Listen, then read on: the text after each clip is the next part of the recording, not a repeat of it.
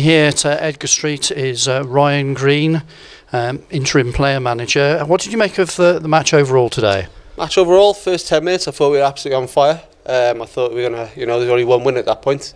But as soon as they scored, it looked like we crumbled a little bit.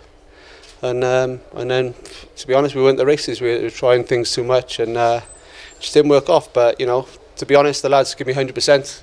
Can't ask for nothing more, and just one of them days. I think we've got a few suspensions, injuries, which it's been a hard week for everyone because everybody like Beads and Jenks, and myself, behalf of the team, want to wish them all the best in the future. They've been brilliant. They've done a great job at the club.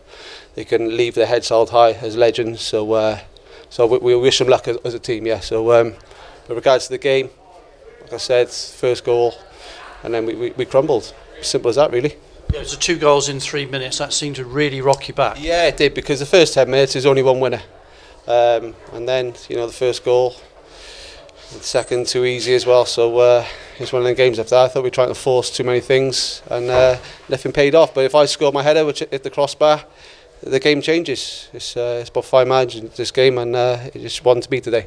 There were chances for Hereford. I seem to remember Harry White as well, denied by the goalkeeper. Yeah. So there were chances for you to get back into the match. We had chances, yeah. If Harry scores that again, the game changes. So it's about putting the ball in the net. That's the name of the game, and it didn't happen for us today. What can you and Gareth do you think, to actually instill a little bit of confidence? Yeah, we've got to get confidence in the lads. It's been, like I said, it's been a tough week with Bees and Jenks leaving. We've just got to keep their heads up, keep everyone happy. And first thing now is get bodies on the pitch, because I picked a patella tendon injury.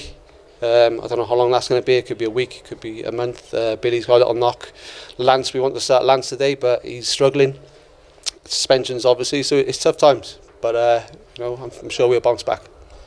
And it's difficult for me to ask you this because you've just come in, but have you been given authority to go out and look for loan players, or is it a case of, sorry lads, you've got to work with what you've got?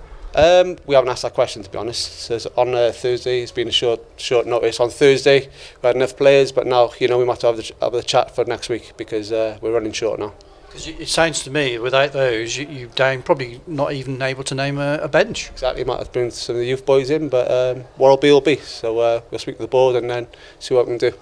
How much of a challenge is the FA Cup? Forget this today. You've obviously got to work on, what you can do between now and then to build up and boost things for the cup, because as you well know, FA Cup round here, everybody goes a bit loopy. Yeah, it's massive, the FA Cup round here. Obviously everybody wants a good run in the cup, like last season, but we'll see. Everyone will be up for it, everyone will give 100% again, so hopefully get the win. Okay, thanks for your time. Thank you very much.